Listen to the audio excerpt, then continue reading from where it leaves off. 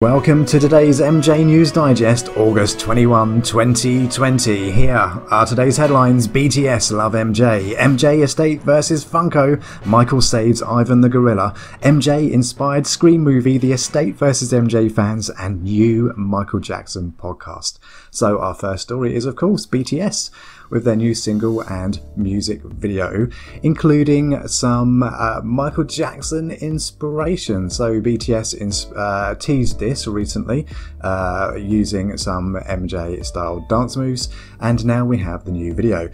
This news article says that the group are seen emulating MJ's iconic poses, including the iconic leg kick. You'll also find the moonwalk. It's really heavily influenced by Michael Jackson. It's great to see BTS sharing the MJ love.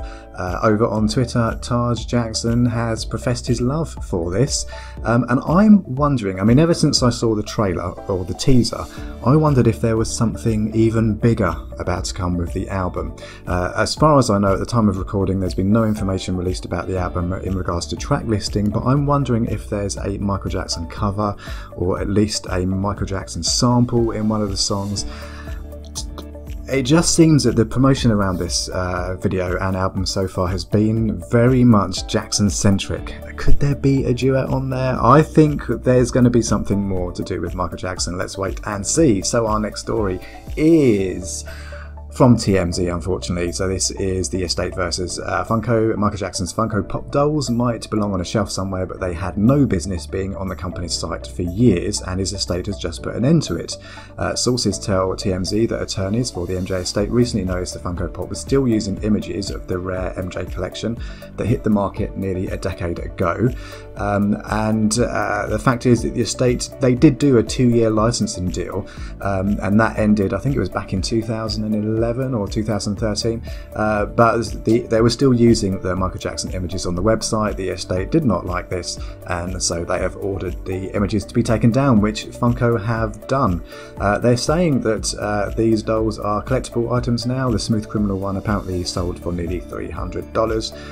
Nice dolls, but I'm wondering why the estate have done this. I guess it's because they're protecting Michael's likeness and image. So our next story is something that I'd never heard about before. It's really interesting. So this is about it's referencing a new Disney Plus film. Disney is taking a crack at the one and only Ivan. Here's the real story. So it's a really tragic story about a gorilla that was kept in captivity in a shopping mall of all places for 25 years. It says here that the new film from Disney, the one and only Ivan, tells a true story of a gorilla who is put on display in a mall for the entertainment of people. The film, which is being released on August 21st, stars, oh that's today, stars Bryan Cranston and Sam Rockwell. And there is an MJ connection, so we'll just scroll down here to this to the MJ reference, and after reading this I did do some research, and we'll go into that in a minute. So where is it? Here we go. So, in the early 1990s, animal rights groups and other concerned people began to question whether Ivan's living in captivity was the best place for him. In March 91, protests were put on outside the shopping centre, pushing for Ivan to be put in a better home, and it caught the attention of pop singer Michael Jackson, who offered his home for Ivan. Now, I don't know if this is going to be in the film, but I hadn't heard of Michael Jackson offering Neverland to Ivan, or Michael Jackson getting involved with Ivan. So, as I said, I did do some research, and here's what I came up with.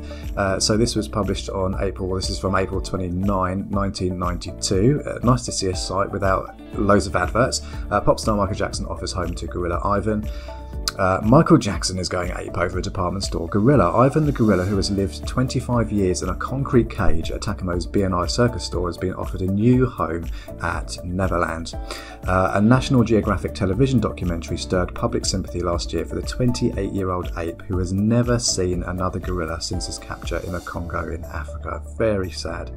Several zoos offered to adopt the gorilla, but none of the offers quite matched Jackson's 2,700-acre retreat north of San Santa Barbara that includes a zoo populated with chimps, zebras, llamas, giraffes and a lion. Because of all the news articles, Michael Jackson feels sorry for this particular critter and wants to give it a home, said Captain Jim Zobel, exotic animal specialist for the California Department of Fish and Game. Zobel said Jackson has applied for permits to build a new facility to house Ivan and possibly another gorilla.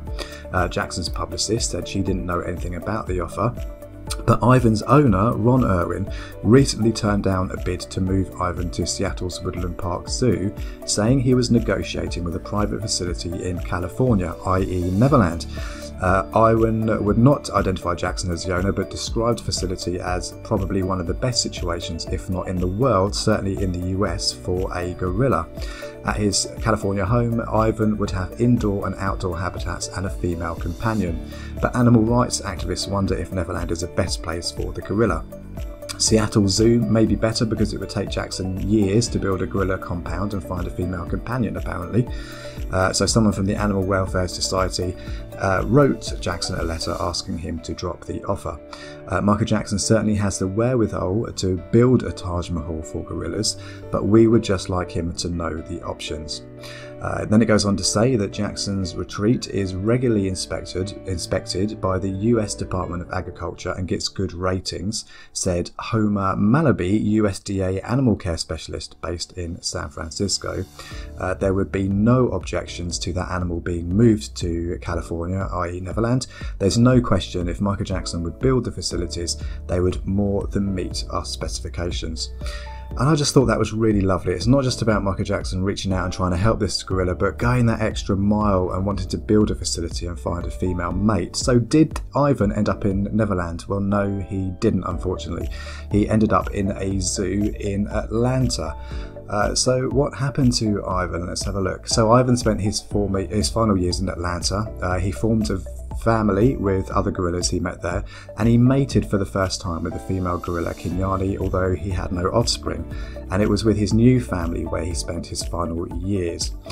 It says here that Ivan can usually be seen in his habitat on a nice sunny day, sitting at the top of the hill looking out over the zoo, but he died during a diagnostic exam in 2012. He was 50 years old, making him one of the oldest gorillas in captivity.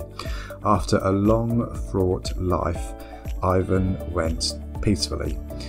What a lovely story, especially with Michael's involvement trying to reach out and help another animal.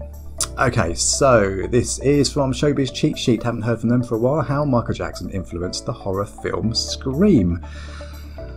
Okay, let's have a look at this. So apparently one of his songs helped, I wonder which one, helped inspire a major aspect of the film, and then it says over time the Jackson family has become more involved with the Scream franchise. So let's see where this is going. So it's saying here that apparently Bob Weinstein of the Weinstein Company disliked the film's original title, which was Scary Movie. He thought that was too comedic, and so it was changed obviously to Scream. And why was it changed to Scream? Well, apparently Harvey Weinstein decided to call the film Scream after being inspired by the title of the duet between Michael and Janet Jackson. So that video came out, was it 95, and the Scream video, the Scream movie came out in 96. I did do a bit of research to see if this was true. Apparently it was true. So say the title works for the movie, and then it goes on to say the other connections between Jackson family. Well, obviously that's Paris. Paris was in the Scream TV series, so that's how Michael Jackson inspired the Scream movie. So, oh dear, here we go on to the Michael Jackson frequently asked questions, which has been recently updated by the MJ estate, and it's causing quite a bit of controversy among the fans. I'm not going to be reading this word for word, but I'm just going to give my opinion about this, and there's something in particular I want to say that I haven't shared yet on this channel, but it's just a little foreshadowing of something that is coming to this channel. So why doesn't the estate release more projects? Well, they don't really answer that. Instead they list all the things that they have done, and when you read through this, yeah, the estate have done a lot, but I would argue for quality over quantity. And what they have put out so far, a lot of what they have put out, the majority has not been quality, in my opinion, and in a lot of fans' opinions as well. It says here that Michael continues to be the #1 streaming catalogue artist in the world, so that's like the legacy artist. But I would say that has more to do with MJ fans than it has to do with the MJ estate.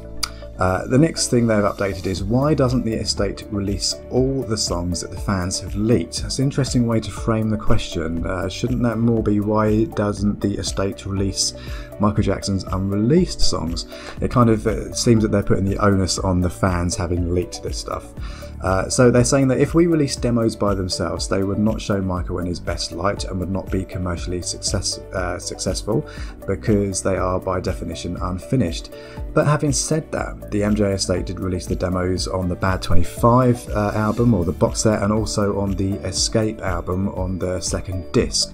So they could release demos with another package, or to complement a package, much like the Prince estate are doing with the releases of his albums, and also the Beatles estate have done that as well, and they have been commercially successful, and the MJ estate knows that they will be commercially successful, because as they said previously, Michael Jackson is the #1 streaming legacy artist in the world.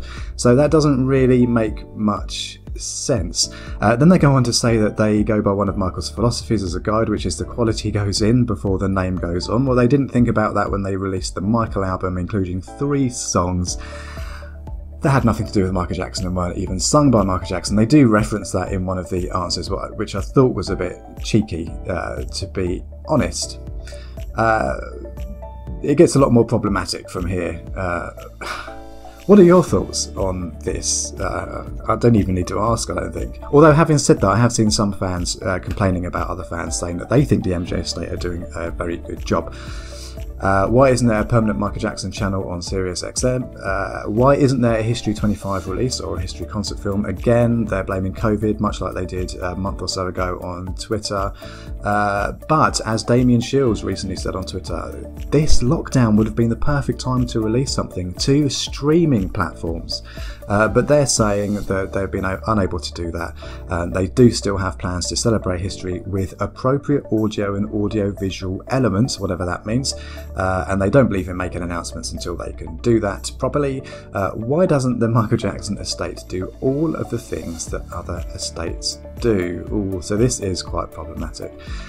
Really, in this answer, they are reigniting this supposed feud between Prince and Michael Jackson. They're saying that you can't compare Prince and Michael Jackson, and you can't compare the Prince estate with the Michael Jackson estate.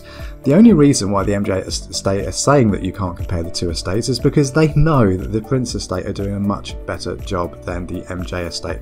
Perhaps the MJ estate is making more money, but I don't think the MJ estate are doing more for Michael's legacy than the Prince estate is doing for Prince's legacy. They need to be listening to the fans, the MJ estate. They are targeting new fans rather than the existing fan base. It's the existing fan base which are really supporting Michael and getting Michael's name out there, which is why he is #1 on the streaming services. The estate really have done very little in regards to targeting things for the fans. We need box sets. There is a lot of unreleased stuff that they could be releasing. Will the estate upgrade Michael's short films to 4K? This is, I'm sorry to say this, but this is a load of bollocks. They're basically saying that they are unable to do this. That there's very poor source material, or in some cases they don't even have the original source material. Well, I call bollocks, and the reason for that is because you do not need the original source material to restore film or video and audio. There's a recent video from a Star Wars fan who has upgraded, or is in the process of upgrading, the original Star Wars film A New Hope to 4K without using the original source material, and the results are mind-blowing. They're amazing. We know that MJ fans have also used artificial intelligence to upscale, and although it's not perfect, perfect, it's a lot better than what we're being offered on the MJ YouTube channel and on DVDs, etc. Why hasn't the estate made a documentary proclaiming Michael's innocence? Okay, so here it says, the fans can't and won't ever know what the estate has done behind the scenes. The estate doesn't always want to be publicly acknowledged or credited for what it does. The important thing here is where they say the fans can't and won't know what the estate has done behind the scenes. Now, I am currently investigating something that the estate have done behind the scenes regarding MJ's innocence. I can't say much more about this, but the reason why the estate can't publicly acknowledge is because it would impact on the HBO case. So I have to be very quiet about this at the moment. But I'm hoping that I can say something about that at some point. Anyway, okay, so our next story is about a new Michael Jackson podcast, and it comes from Hate the Jess over on Twitter. Hate the Jess is a long-time MJ News Digest fan and follower, and she's an all-round funny person. Okay, so she sent me this. This is from Not Conscious with Mark Pulse. It's a podcast. So on the 28th of August at 4 AM Eastern Standard Time, there will be the premiere of our special Square One podcast with two guests directly involved with Square One. The first guest is Hate the Jess, yay! She was marketing director and research assistant, and our surprise mystery guest was in the MJ documentary. So who could it be? Well, you'll have to wait until nearer the time. So the Not Conscious podcast is linked. It's available on the Apple podcast platform. It's also available on all good podcast platforms. I will be linking this in the description below, and I hope you listen to it. Hate the Jess is making her podcast debut. And we go on to our YouTube recommendation of the day, and of course it has to be the BTS Dynamite official music video, really heavily MJ inspired. I will play a very small part of this. I'm sure you're one of the 31 million people that have already watched this, but I will link this in the description.